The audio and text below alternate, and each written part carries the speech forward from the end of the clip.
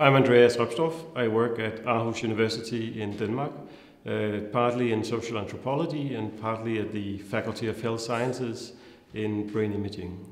I have a dual background in social anthropology and in neurobiology.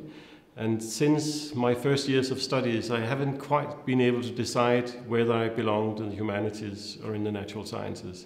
And over the years, that hesitance almost became a career in its own right. And I've now found ways to be kind of with one foot in the humanities and one foot in health science and natural sciences. At Aarhus University, I'm involved in a number of interdisciplinary initiatives. We have a large framework at the university that studies cognition and neuroscience across all disciplines called MINDLab, and that has access to excellent scanning facilities, EEG, fMRI, MEG, etc., at the Center for Functionally Integrative Neurosciences. And I've been involved in getting that up and running, and in particular in connecting people from social sciences and humanities to those more experimental approaches. I'm also, since a couple of months, directing a new interdisciplinary center at the university called the Interacting Minds Center. And whereas our scanners and some of the cognitive work there is very much centered around methods that people share, the Interacting Minds Center is a different form of interdisciplinarity, because here people come from all of university interested in the same topic. So interested in what is it that happens when people interact with each other? What are the emergent features? How can you study that in various experimental ways? And here experimental means not just using the experiment as a method, but also thinking experimentally. So thinking in novel ways about, how do we gather these forms of knowledge? How do we set people together? How do we come up with new frames for interaction and for studying interaction?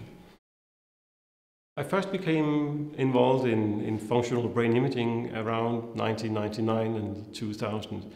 At that time I had a project based in anthropology, where as an anthropologist I was kind of studying this new field of functional brain imaging.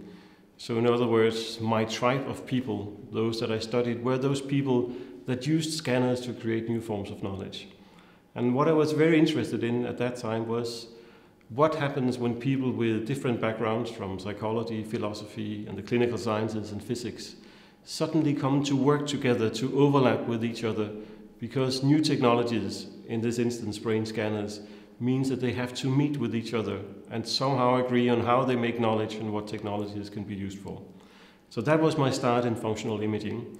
And then at a slightly later time, one of my field sites, to use an ethnographic metaphor, they asked me if I would work with them rather than study them. So in other words, they suggested that I could be involved in setting up a cognitive research environment in Aarhus.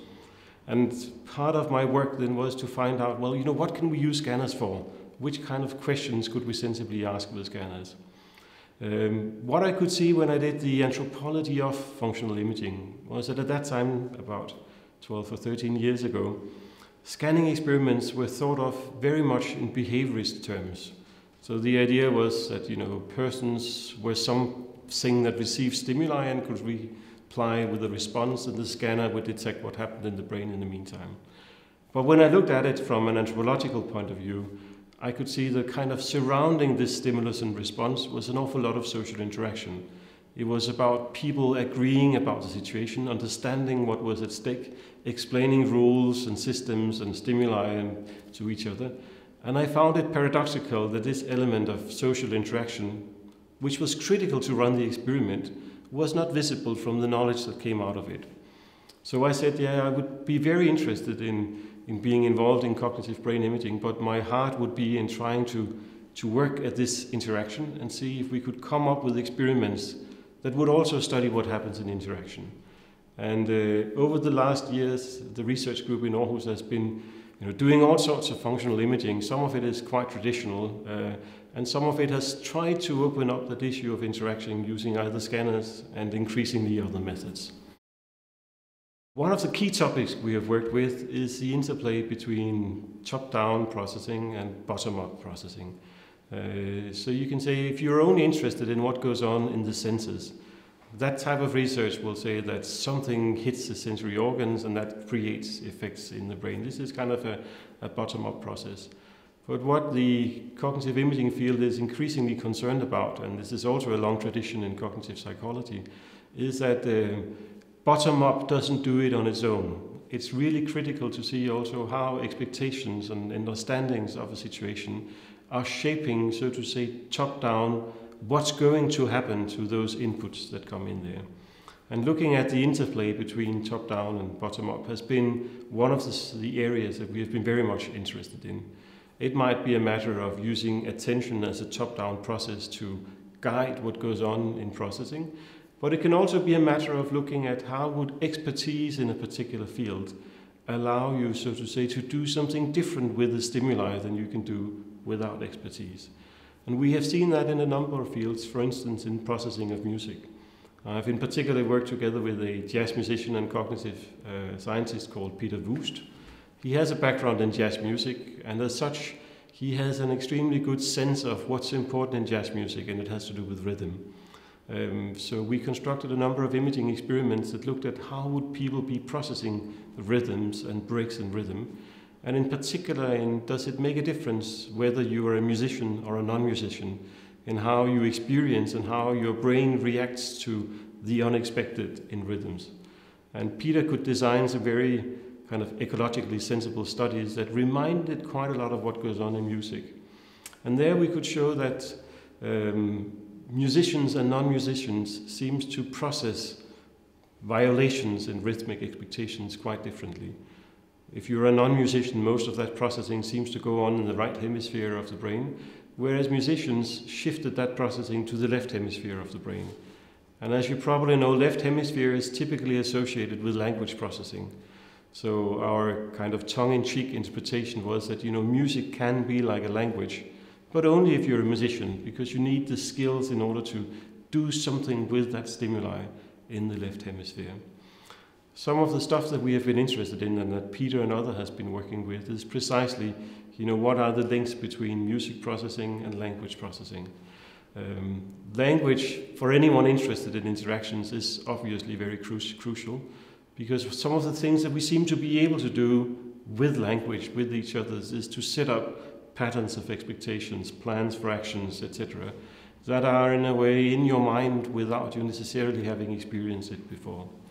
So one interpretation is that language is very good at setting up possibilities for top-down control and top-down monitoring.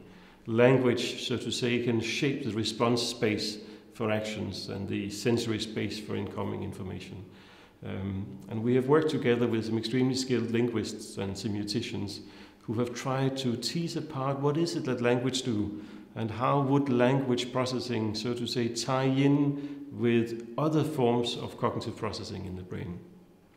And Mikkel Valentin, one of the key researchers in language, so he has, for instance, been interested in what happens when you hear verbs that contain motion as opposed to verbs that contain no motion. And it seems that these verbs that contain motion, like running, etc., as opposed to no motion words like standing, they activate parts of the brain that would also be activated in processing of visual motion and action motion. So one hypothesis that we and others are working on is that, somehow language, when you understand it, seems to work by setting up kind of an internal space of representation that basically acts on and ties in with the same areas of the brain that would be activated if you did the action or had the experiences yourself. So in that sense, language seems to be, as we call it, a critical tool for interacting minds. And this is something we have been extremely interested in looking at. So in that understanding, you can say language might be one of the critical tools in which we as humans interact with each other and modify each other's top-down processing. And that has huge consequences for what goes on bottom-up. So you can say if language is this kind of tool for interacting minds, if what people do with each other is we set up these patterns of expectancy, then we might find something similar going on also in very complex cultural phenomena like religion. You can say religion is probably one of the ways in which people can share kind of higher order understandings of the world. that shape the way that you expect things to happen in the world, and they provide you with models for what might be going on. And here the link between religion as a very abstract phenomenon and activities in the brain might in a way go via fields like cognitive semiotics or cognitive linguistics that are starting to get some very formalized tools for understanding what is it language do, what is it representations and scripts do. And that again are beginning to tie in with understandings of brain processes. There is one particular field where I think religion can also tell us something quite basic about brain function, or the studies of religion and other higher cognitive phenomenon. And that is currently there are some novel models of understanding brain function which are very much in vogue, very fashionable, and very interesting because they seem productive. These models are known as Bayesian models or predictive coding models. And in this understanding of the brain, in a way, what the brain is concerned about is constantly to trying to figure out what might happen next. And it suggests that there are a constant interplay between, so to say, predictions of what's going to happen and sensory input. And if these things match up to each other, if they cancel out, you can say the brain and the person have understood the situation. But if there is a mismatch between the two, this is a sign that something in the surroundings were not understood.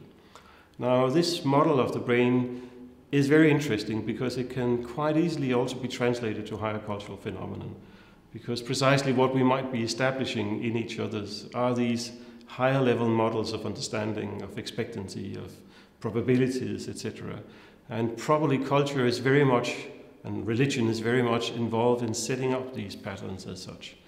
And people are currently also examining whether maybe also some of the more strange phenomena within religion can be understood within such a framework.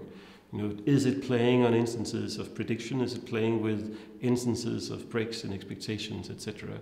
So we do not have a clear picture of how these things are going to relate to each other.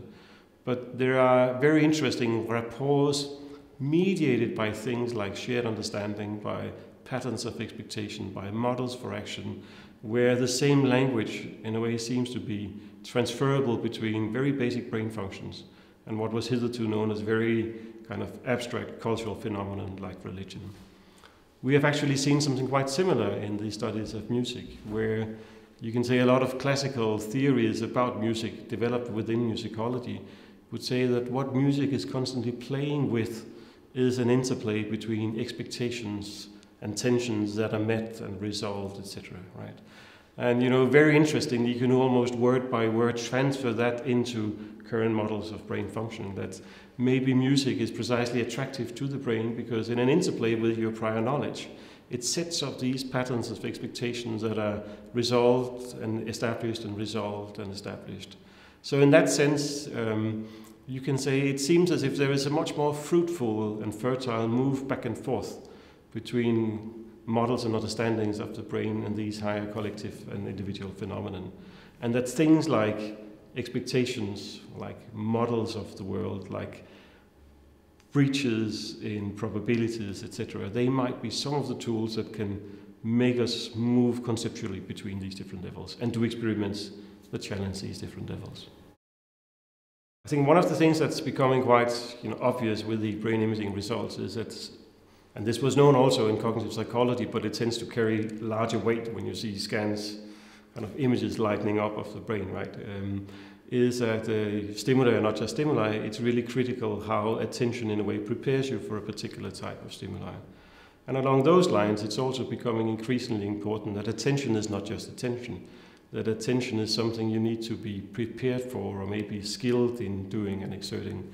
And I think this was what we saw in our musical examples, right? That if you're a musician, you're able to pick up distinctions in music that could otherwise not be done, and you can do things with it in ways that couldn't be done otherwise. So along those lines, it seems that some of the things that goes on in enculturation or in other forms of training is also an education not just of the senses, but also of attention. So an ability not only to discriminate between things, but also to do something with those discriminations. And that might be, in a way, one level where you can start to get a handle of what might be the mechanisms that mediate between relatively basic functions and those complex phenomena that we are constantly engaged in. Something that we are currently very interested in, and we haven't done imaging studies of it, but we have done some behavioral studies of it, is to what extent are two people working together able, so to share, to help each other to get a better attention to the surrounding world. One of our postdocs at Bahador constructed what I thought was a very elegant experiment where two people had to solve a task together. And basically they should look at images and detect errors in those images. And then if they could agree on which of the images that had an error, that everything was fine. But if they disagreed, they could talk for as long as they wanted until they came up with a common solution.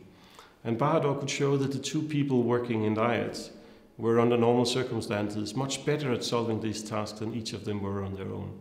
So in other words, working as a common system mediated not by shared brains, but really shared minds through language, the two of them could come up with a solution to a problem that has to do with attention and perceptual processing that was much better jointly than it was on their own. And I think this is going to be a very new and interesting field of research, not just in our group, but in other groups as well. Namely, how is it that people in a way can distribute and also bring together different people's attention and attentional resources into coming up with solutions to problems. Sometimes it can be better, at other times it might be something that can be led astray. But this ability to, so to say, exist or to share worlds with each other that are both perceptual and mental, that's something that we are becoming incredibly interested in, because that seems to be really a hallmark of what human interaction and human culture by extension is very much about. So obviously the type of questions that we are discussing here, this is something that no person can solve on their own. It requires competences from all sorts of disciplines. And in the Interacting Minds Research Center and the Interacting Minds Research Group that came before that, we have kind of people coming from all sorts of university to our regular meetings. And very few of those people, in a way, are there because they are paid to be there. Most of them have their salaries in other places and have obligations at different departments. But somehow an atmosphere of collaboration has emerged that seems to attract people to get in there. And I've tried to think about, what has been the tools of setting that up. And one of them is a classical cultural phenomenon called tradition. So basically for the last 6 or 8 years, I think we have met every Tuesday at 11 o'clock whenever people were around to meet. And the idea is to meet at 11, someone gives a talk. It can be one of our own, it can be a visitor. And that's also always followed by another tradition, namely a free sandwich to everyone. And that means that people then stay afterwards for lunch and they have a chance to discuss and meet with each other. And we can see that kind of recurrent feature of just meeting up every Tuesday or having something going on every Tuesday is also, I think, for the dissemination of knowledge really important. Because it means that a lot of these people here, we build up kind of a shared understanding, a shared common ground of problems and approaches. And the sandwich kind of means that you might need to leave your office anyway to go for lunch. So going for the meeting is not that different from it. And it's actually during the discussions over lunch that new projects are developed or new people coming to the group can be introduced to this or to that person, where things might be happening. And something very interesting has been developed over the last years is that we can see that now projects are just emerging almost on their own among people who were present. Recently we had one project that I heard about at a very late stage. It was almost something that was ready to be written up. And it was people from linguistics, from semiotics, from clinical psychology studying schizophrenia and clinical psychology studying autism that came up with a very elegant idea to basically look at the intonations of people's voices when they had different forms of disorders, autism, schizophrenia, depression, etc. And then use some very sophisticated but quite automatized methods to say something quantitatively about how people's voices were going up and down. And I only heard about the project, when it was basically ready to be published. And at first I felt kind of, why didn't anyone tell me about it at an earlier stage? But of course, this was really the beauty of the project, that things just seem to happen more or less of their own because people come together and they share ideas and they know exactly how to take things further. So I think what's been critical with us is actually setting up some sort of a tradition of meeting on a regular basis, creating a space for discussion and creating also some incentives to be there even if it's something that might not be central to your own topic. Because it's precisely through those mechanisms that you can see everyone kind of builds up a set of common knowledges That means that they can create new projects on their own and on new interfaces. It's also very interesting to see what works and what doesn't work at these seminars. So I think the best seminars are those where people present, in a way, relatively undigested material. It might be an idea for a research design, or it might be some data that they are struggling to deal with. In a way, when they throw raw meat on the table that everyone can get a hold of and grab on and think with and do something with. I mean, don't mistake us. All researchers, all scientists, they're also predators by nature and very competitive. Everyone has been, in a way, selected for being able to do things on their own, on things they find important and interesting. And we can see that those seminars that fail, where people go away with a bad atmosphere, are often these situations where maybe only theoretical ideas are presented, or something is presented that doesn't allow people to think along with it. And there we can see two social dynamics occur. Either the group starts eating themselves, or they start eating the person coming into the room.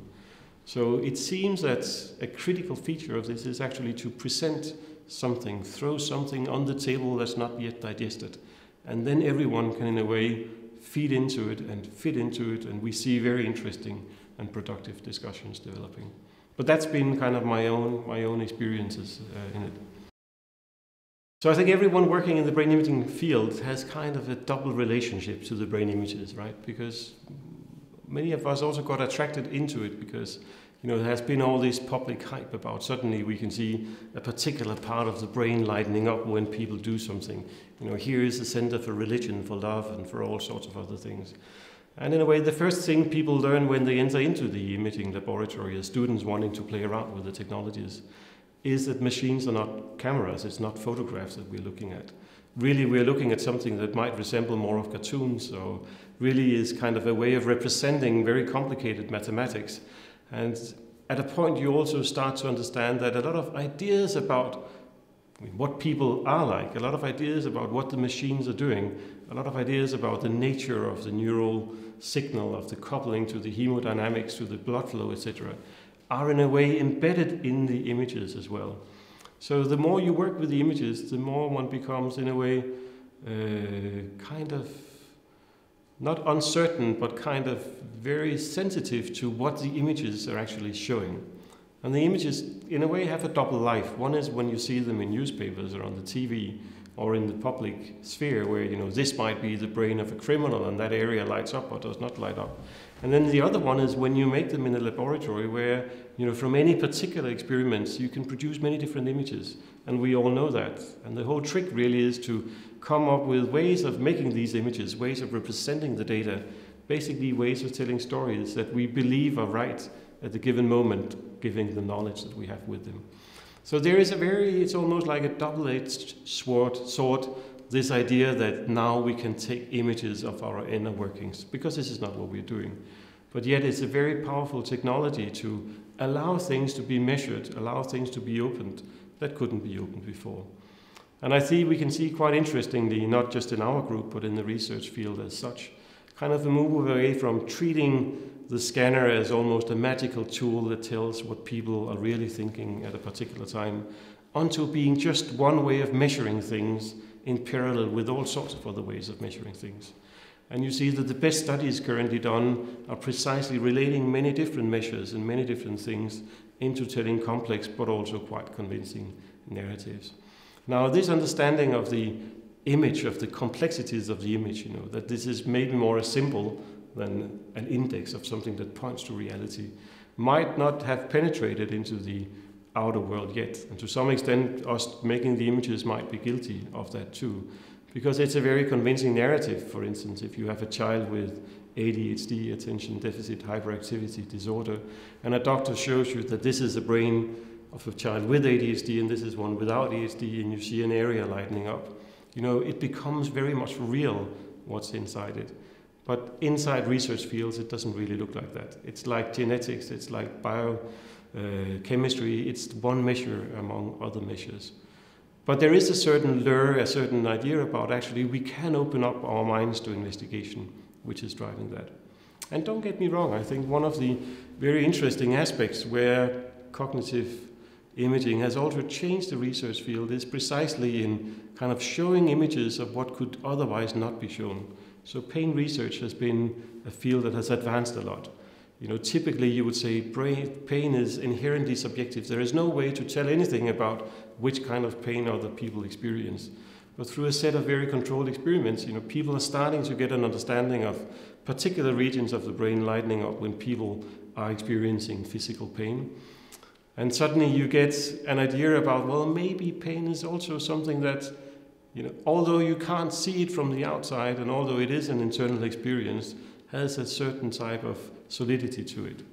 People have studied also schizophrenic patients when they hear voices, and here are classical studies that show that when they report they hear voices, their auditory cortex kind of light up similar to what would happen when they heard voices.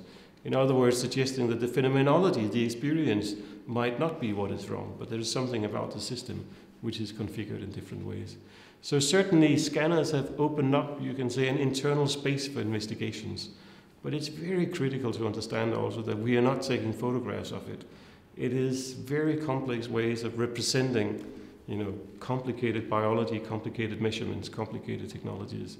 And this is something that you learn on the first day that you enter a laboratory, that you in a way keep relearning every time a new technology, a new method is being applied. One of the things that's been really interesting about working in Aarhus is that we have attracted an unusual lot of people to the experiments and to the scanners. In many places, this is kind of a marriage that goes on between psychologists trained in a particular behaviorist tradition and a particular form of medical people and a particular form of physicists. But for various historical reasons, the development was different in Denmark or in Aarhus. In a way, we got a lot of people from the humanities, from philosophy, from linguistics, from anthropology, from studies of religion, to become interested in thinking about cognitive problems in ways that could be translated into an experimental framework. And I can see that this has given our research a particular style. It's simply other questions that are being asked. And you can say, once other questions are being asked, a different form of knowledge is being produced. And a critical element here has been that we have found ways of getting access to the machines to people from different backgrounds. Now, there are actually very few other places in the world where similar things are happening. And to my knowledge, one of the few places where you see a similar development is precisely here in Brno, around LEVYNA, this new center for the experimental studies of religion, where also in an interesting way you see people coming from psychology, from studies of religion, from philosophy, meeting up with people that has a classical experimental background and probably also going to have a neuroscience background. And I think what we have seen at our place is that once you do these things, competences become spread in strange ways. So one of our best experts in EEG studies is currently at the Institute of Linguistics, which is not where you would usually find an EEG expert. And I think you're going to see something very similar here as well, that once you give people the, in a way, possibility and to some extent freedom to build up the necessary competences, and we bring them together in novel constellations with access to machines and access to resources. Now that generates very interesting ways that competences are being made, questions are being asked, and therefore also that you basically get novel answers than you had hitherto. It's not that science is relativistic, that anything goes, but you have to bear in mind that, you know, if you don't ask the question, you're not going to get that type of answer. So therefore, these novel constellations of competences being brought together is really critical for changing the form of knowledge that we produce, not by making other forms of knowledge invalid, but by basically kind of opening up new fields to a particular style of knowledge, and therefore also, in a way, forcing other people to relate to these areas here. This is what we have seen during the last 10 years in cognitive imaging. 10 years ago, it was very much about stimulus response. These days, it's all about social interaction, and it's all about joint action and things like that. And I think the next move is going to have a lot to do with the more abstract forms of shared understanding.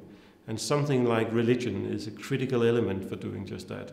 And we really need people internationally, people who can, so to say, move quite systematically between these very abstract levels of religion and other cultural phenomena like identity, via quite concrete ideas, like you might find them in semiotics or in cognitive linguistics and in other places, that allow some of these ideas to be translated into experiments then can be tried out and related to other forms of knowledge.